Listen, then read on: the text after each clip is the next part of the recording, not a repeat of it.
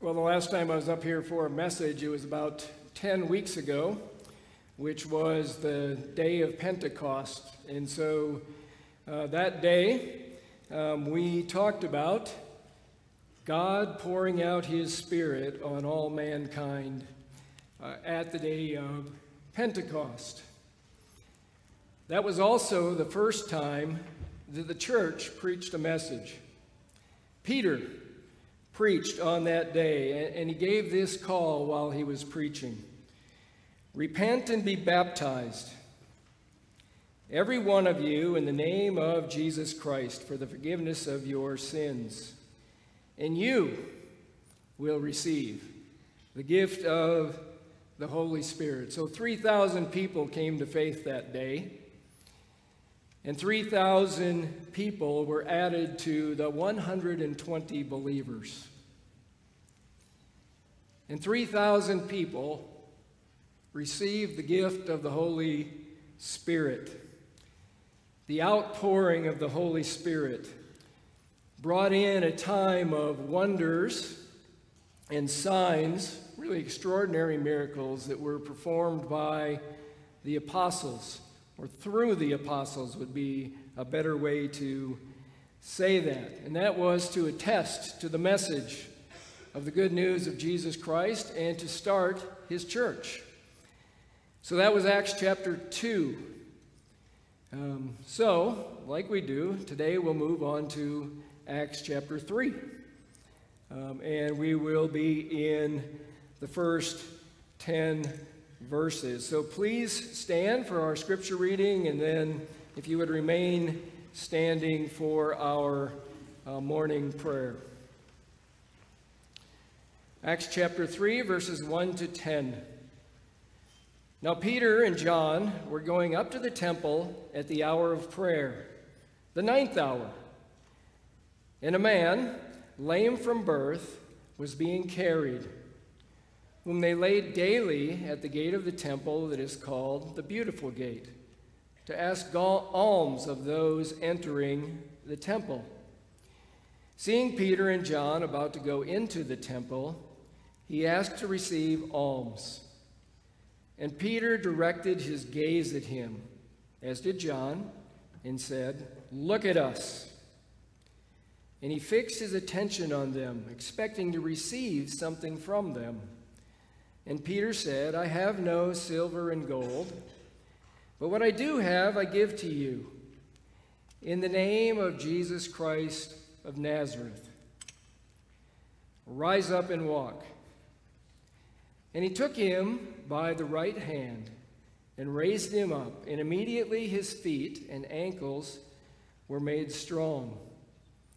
And leaping up, he stood and began to walk, and entered the temple with them, walking and leaping and praising God. And all the people saw him walking and praising God, and recognized him as the one who had sat at the beautiful gate of the temple, asking for alms.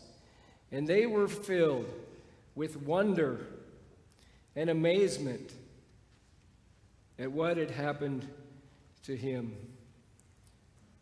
So usually for our morning prayer, we are working our way through Psalms. Pastor Randy started that tradition long ago, and so today our pastoral prayer is on Psalm 51, based on that psalm. O God, Almighty God, our Father, it is to your great name that we come before and worship and praise. Lord, have mercy on us, and have mercy on us according to your love, according to your steadfast love, because like your servant David, we need mercy. We are helpless. Helpless before you because of our sins. And it is only because of your love and your mercy that we can call on you to blot out those sins, our transgressions. So have mercy on us. Have mercy on me and blot out my transgressions. Because I've been a sinner from birth. So wash me thoroughly from my iniquity and cleanse my sins. I know them. My sin is always before me. And it's against you that I sin, that you may be justified in your words and blameless in your judgments. So hide your face, Lord, from my sins. Blot out my iniquities and create in me a clean heart and renew a right spirit within me. Don't cast me away from your presence. And don't take your Holy Spirit from me. Restore to me the joy of your salvation and uphold me with a willing spirit. And Lord, we ask that you open our lips and our mouths so that we can declare your praise, because you don't delight in sacrifices. Burnt offerings mean nothing to you. The sacrifices you desire are a broken spirit. And you don't despise a contrite and broken heart. So, Lord, have mercy on us. We need you. And today we ask you to have mercy on those in this church, in this congregation, in this family of disciples who have serious and urgent medical needs. And there are many of those, Lord, and you know them better than anyone. Think especially of Sandy this morning. We pray that you would meet her needs along with Pat's.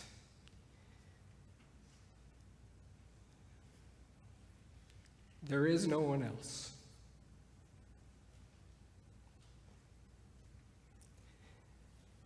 We pray these things in the great name of Jesus. Amen. You may be seated.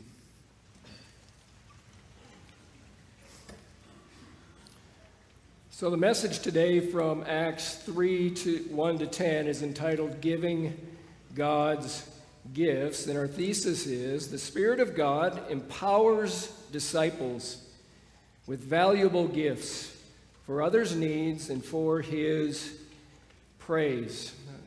Tanner already mentioned that next Sunday we are going to have Living Hope Evangelical Free Church meet here with us next Sunday morning, and we will be sending them off to their new home.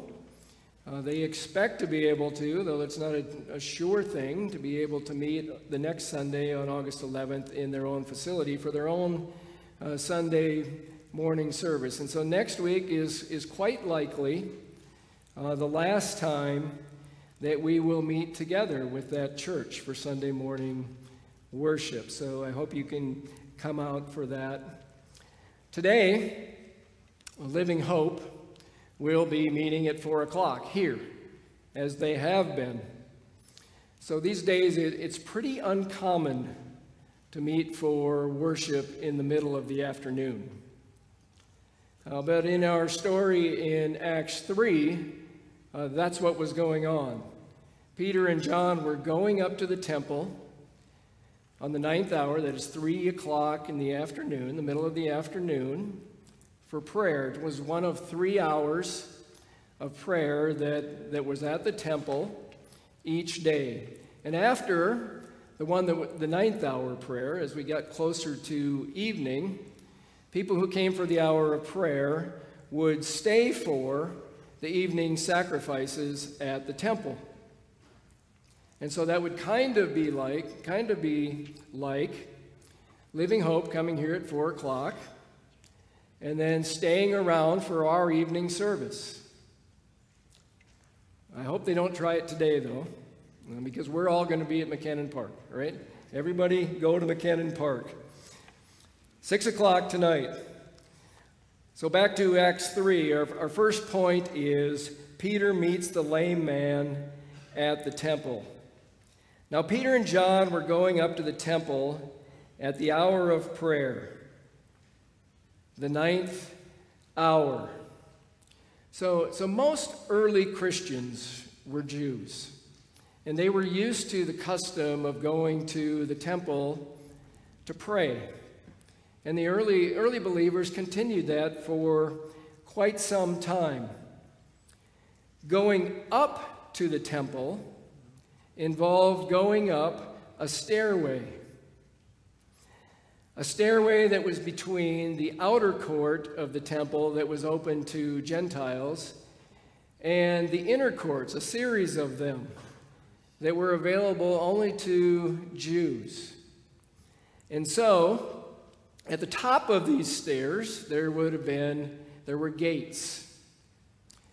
One of those was completely covered with silver and gold. King Herod, you've heard of him, built that temple to be magnificent along with its courtyards and to be noticeable from far away. And so they were going up there. It took 46 years, as you know from other places in the gospel, to build that temple. 46 years. The gate that was covered with silver and gold was most likely the one that was called the Beautiful Gate. Verse 2. And a man, lame from birth, was being carried, whom they laid daily at the gate of the temple that is called the Beautiful Gate, to ask alms of those entering the temple. So as Peter and John approach the Beautiful Gate, they see the man being carried on something that was probably much like a stretcher, and he was truly disabled. He'd never walked. He had to be carried. So people will make all kinds of accommodations to get around, to walk. I think it was about 5 years ago as we were making our way to South Sudan, passing through Ethiopia, I noticed a man with one leg in one of the villages. And he was carrying a long trunk of a narrow trunked tree that had been stripped down. It was probably about that big around. And it looked like it was way too long to me. But here's what he was doing. He was holding that stick, that pole, that tree trunk with both hands, and then he would propel himself forward to his good leg. And then he would do it again and do it again. It didn't stop him from getting around. Nobody wants to carry somebody that can get around on their own. Life is hard there, and I'm sure it was much like that in the ancient world. But the man in Acts 3 had never walked. He was lame from birth. He couldn't use the trunk of a tree because his feet and his ankles didn't work. And so he couldn't work either. He didn't have the option of working from his computer at home. And there were no GoFundMe pages. And there were no ADA accommodations. And apparently his family couldn't provide for him either, because he had to be carried by family or friends to beg, because that was the only way that he could survive. Asking alms of those entering the temple. So that means asking for money from people out of mercy or out of pity. And the gate between the temple courts was the best place for him to be, because 3 times a day people went up there, and so they dropped him there. They put him there to beg for money. His friends or his family had to bring him there and lay him beside that gate. So it was probably quite common when you went to worship to run across people like that, people that were truly in need. And really, it's not much different from today. I have a friend who a few years ago visited the Vatican, and the things that he remembered most was he was just shocked by the display of gold at the Vatican, kind of like the beautiful gate. And just outside the Vatican, people with no limbs, lame people, asking for alms. Like Peter and like John, when we come to worship, we are going to encounter people who are in real need. They might not be quite the same kind of needs as the lame man had, but they're real needs. And they might be outside the doors, but most likely they're inside them. Martin Luther is famous for many things. One of the ones most impressive to me is that he wrote in his lifetime about 60,000 pages. Just think about that. 60,000 pages he wrote, and we have access to quite a few of those works that Luther wrote.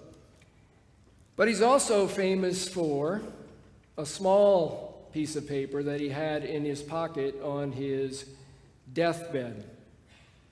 He had written these words: "We are all beggars. This is true." So countless messages have been preached, and many articles have been written based on Luther's words. We are all beggars. This is true. And it is true, because on our own we are completely helpless, like we prayed this morning. Our only hope is for God to rescue us, for him to notice us.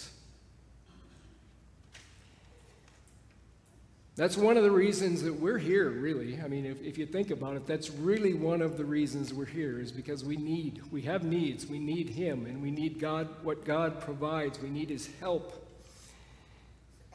Maybe not like the lame man, but we still do need it. And the good news is that God doesn't leave us helpless, and he didn't leave the lame man helpless. Verse 3, let's go back to the beautiful gate. When Peter and John are heading up the stairs and coming to the top of those stairs and then entering into the temple, the man spots them. And he asks for money. So I don't know if any of you have ever paid attention. I know that you've seen people begging at interstate ramps, off ramps. I don't know if you've ever paid any attention to what the other people are doing, the drivers are doing.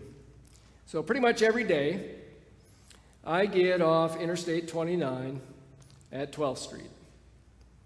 And often, especially if it's late afternoon or early evening, often there's a man standing outside by the stoplight at the off-ramp. Most of the time, it's the same man. Sometimes he is carrying a sign that says, "Anything helps." Sometimes the sign is there, but he's just not holding it. It's nearby. But most of the drivers just look straight ahead, or they look the other way, or they look at their phones. They're trying to ignore him.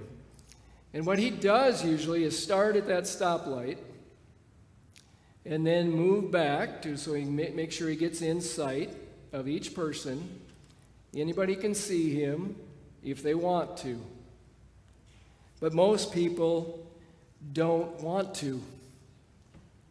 Most people are just eager for the light to turn green so they can turn the corner and put him out of sight and out of mind. I'm not sure if that guy really needs money or not. I don't know. But the guy in Acts 3 needed money. He needed silver and gold. He needed what was on the beautiful gate. And he needed it to survive. But Peter and John don't look straight ahead. And they don't look the other way. And they don't try to ignore him. They don't hurry through the gate so they can get him out of sight and out of mind. Instead, we see in verse 4,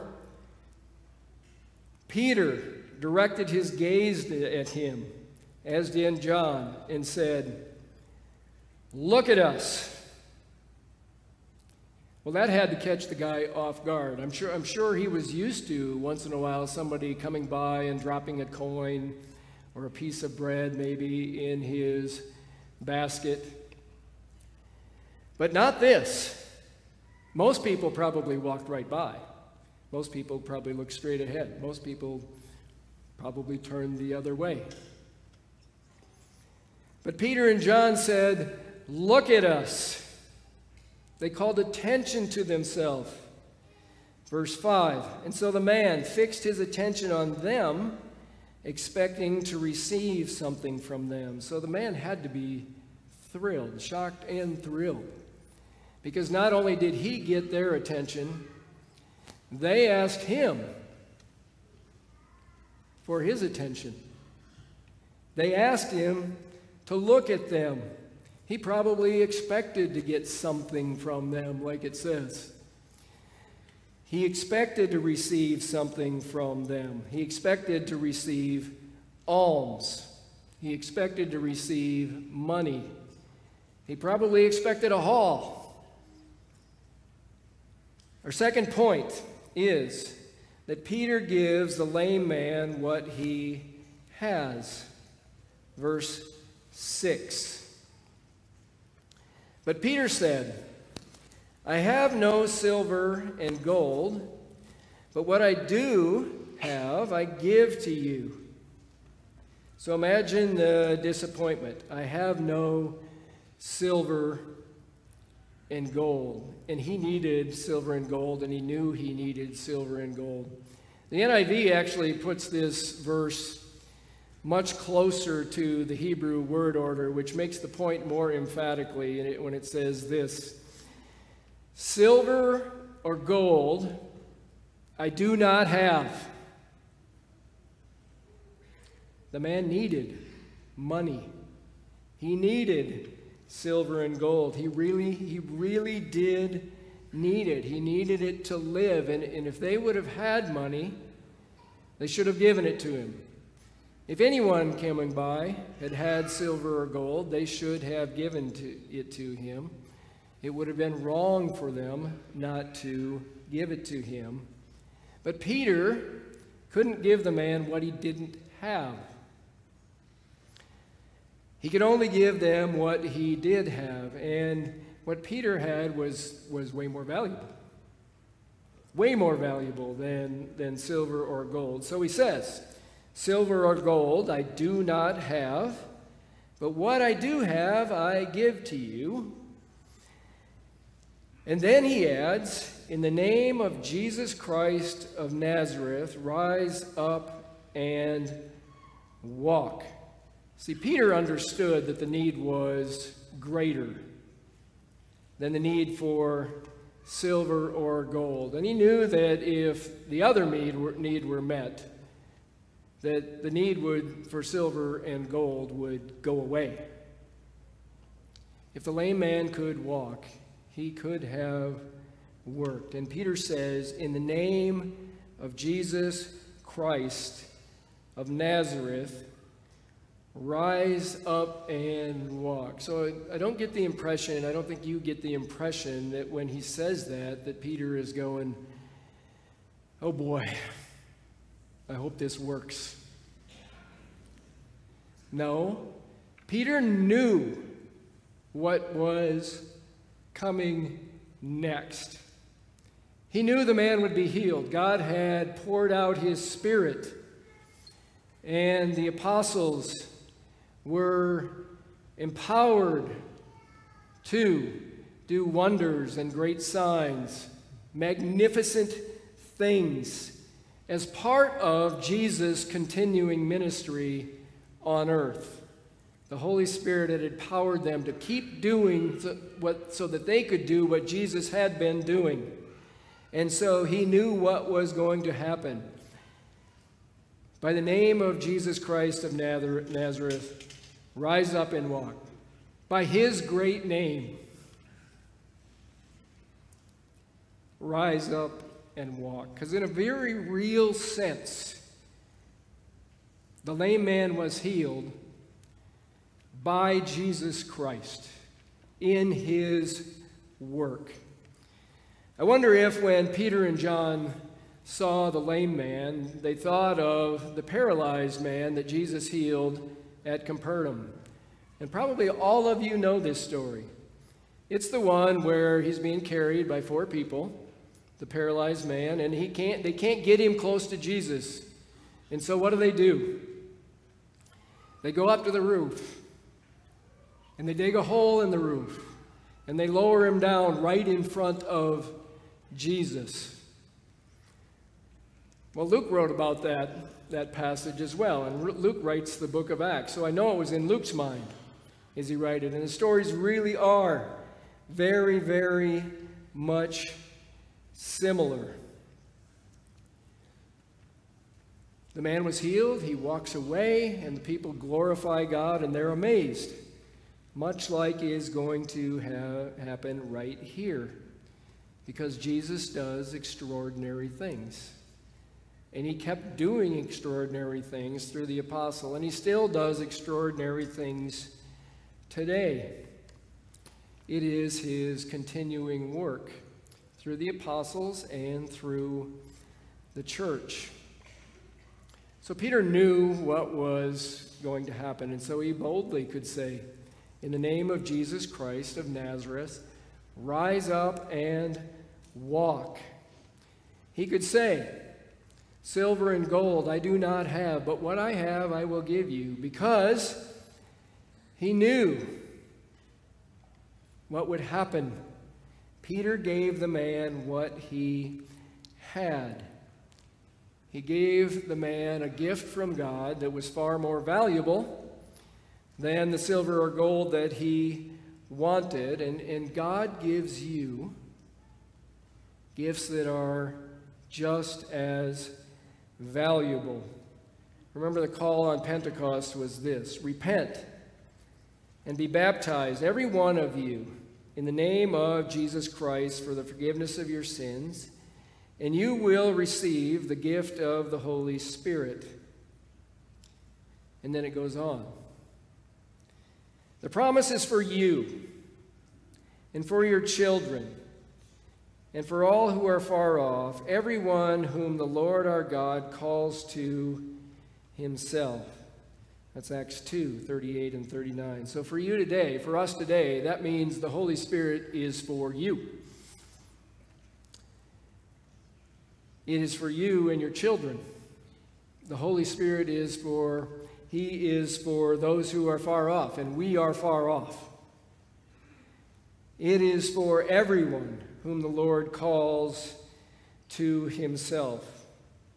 So the Holy Spirit has empowered you, much like he empowered the apostles.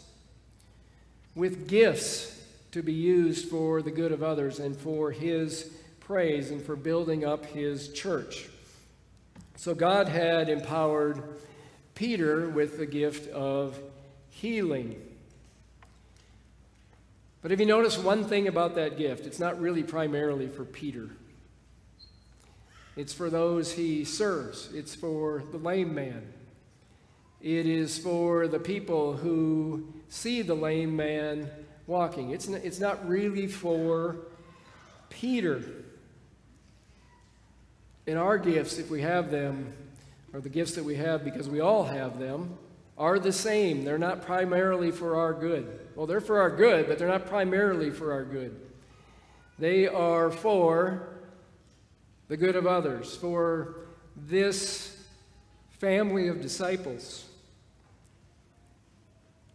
God has empowered you with gifts for this church. They're for building up the church. They're for building up this church. They're for building up the people in this church. And every gift is important. Every single one. Here's an excerpt from that Paul writes in 1 Corinthians 12. Now there are varieties of gifts, but the same Spirit. And there are varieties of service, but the same Lord. And there are varieties of activities, but it is the same God who empowers them all in everyone. To each is given the manifestation of the Spirit for the common good. All these are empowered by one and the same Spirit who apportions to each one individually as he wills. So God empowers you by his Holy Spirit. Each one of you individually, just as he wills. So in some Christian circles, it is common to talk about spiritual gifts and think about spiritual gifts a lot. Some people, there are even out there something called spiritual gift assessments.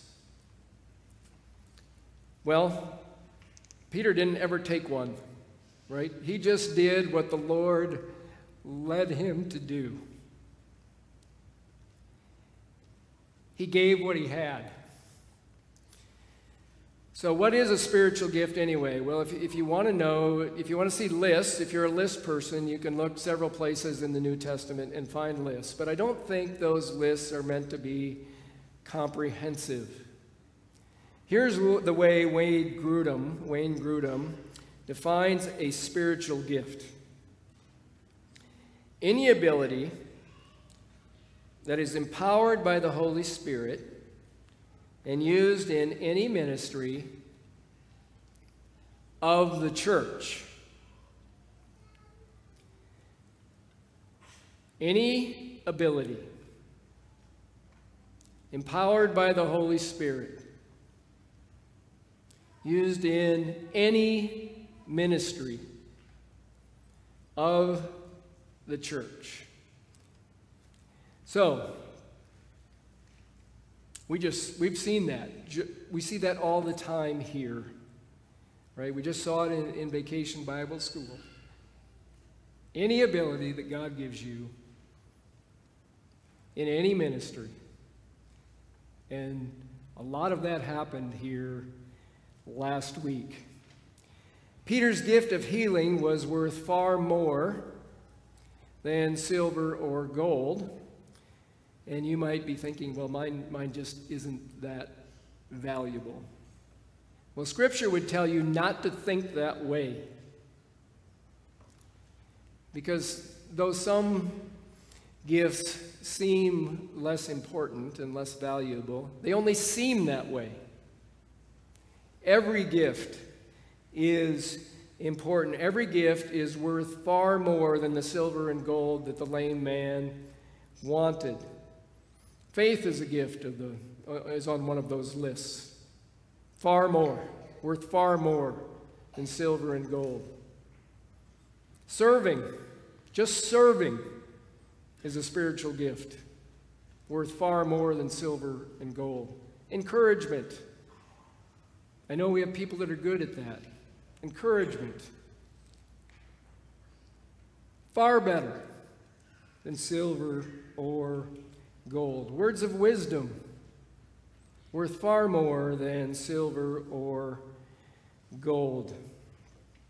And if we look into the Old Testament, the ability to make things for service, to make things, is empowered by the Holy Spirit and worth far more than silver and gold.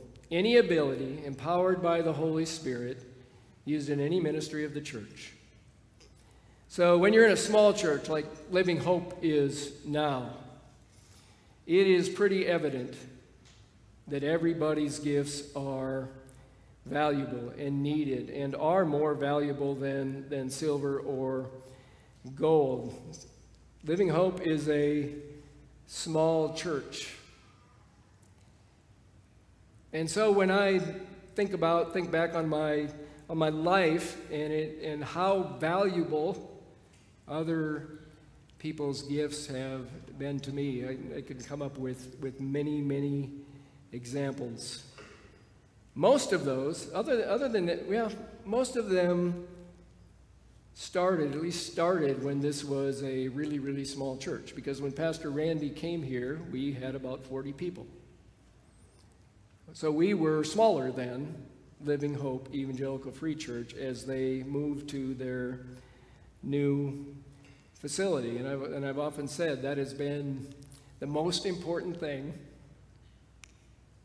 that God has done in my life, was bringing him here. But when I think back to other things that happen in a small church, I can think back and remember those who were there and their gifts. And so if you're one of those who was there, by the way, I'm not going to mention your name. Okay? I don't want to embarrass you. But when Gordy Carlson passed away a couple years ago, I went to see him in hospice. So I'd seen him in the nursing home a few times, and Pastor Randy's talked about this a lot, that he, right up till the last day there, was witnessing over 100 years old in the nursing home. Well, when I went to see him in hospice, I remember a couple of things he said to me. One of them was that, I met your grandfather 75 years ago, as Gordy was in the church already, this church, Westside Evangelical Free Church at the time. And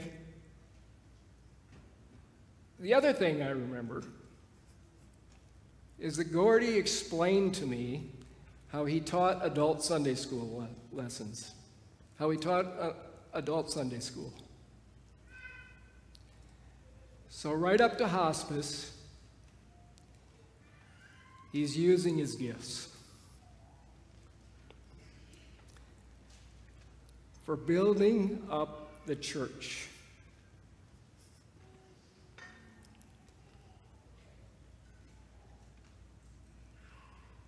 But what I do have, I give to you.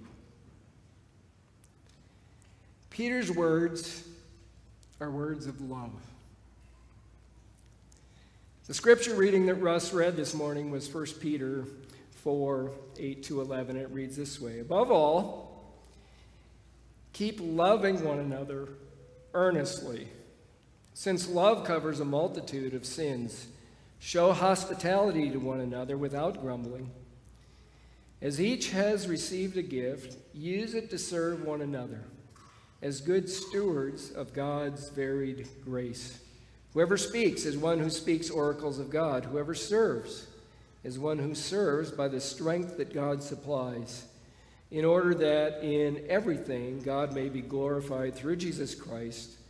To him belong glory and dominion forever and ever. Amen. So let Peter's words be your words. They were Gordy's words.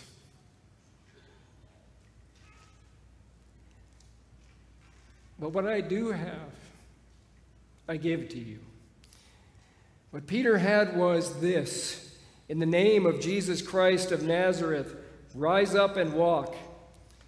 Verse 7, and he took him by the right hand and raised him up, and immediately his feet and ankles were made strong. For the first time, the man stands up. He takes Peter's hand, and he's healed. So what good are silver and gold to a man like that? Our final point is this: Peter's gift leads the lame man to praise God. And leaping up, he stood up and began to walk, and entered the temple with them, walking and leaping and praising God. So the formerly lame man, the walking and leaping and praising God man, didn't go home. He went into the temple, into the courts of the temple, into the inner courts of the temple for the first time in his life. He was lame from birth, and that would have prevented him from going into the inner courts of the temple. So he hangs on to Peter and John, and he goes in with Peter and John. He was healed. So we are like that lame man, that formerly lame man. We are beggars. This is true. But when we repent and are baptized, as it says in Acts 2, in the name of Jesus Christ, in his great name, for the forgiveness of our sins, we receive the gift of the Holy Spirit and we are healed. We get to go into the inner court. And we can go in walking and leaping and praising God. Verse 9, and all the people saw him walking and praising God and recognized him as the one who sat at the beautiful gate of the temple asking for alms. And they were filled with wonder and amazement at what had happened to him. So notice how the people responded. They saw the man walking and praising God, and they are amazed by that. They're filled with wonder and amazement, it says. It was an extraordinary miracle. And the reason they were done that happened is because that's what it was supposed to do. Peter had given God's gift that was worth more than silver or gold to the lame man. He could walk. But he had another gift to give to the people, a gift that was better than silver and gold and better than a lame man walking. It was more valuable than that. It was meant to get people's attention. It was meant to get them to listen to this message. And later in it, this is what it says later in Acts chapter 3, but I'm just going to really abbreviate it for you. Men of Israel, why do you wonder at this, or why do you stare at us as though by our own power or piety we have made him walk? Skip down a little bit. The faith that is through Jesus Christ has given the man his perfect health in the presence of you all. Skip down a little further. Repent, therefore, and turn back, that your sins may be blotted out, just like we talked about in our prayer this morning. That times of refreshing may come from the presence of the Lord, and that he may send the Christ that he is appointed for you, Jesus. So I'm going to ask the men who are going to serve communion to come forward now. Repent, therefore, and turn back, that your sins may be blotted out. So if that's your story, if you have done that, if you've repented and turned back and your sins have blotted out, then the table here is for you.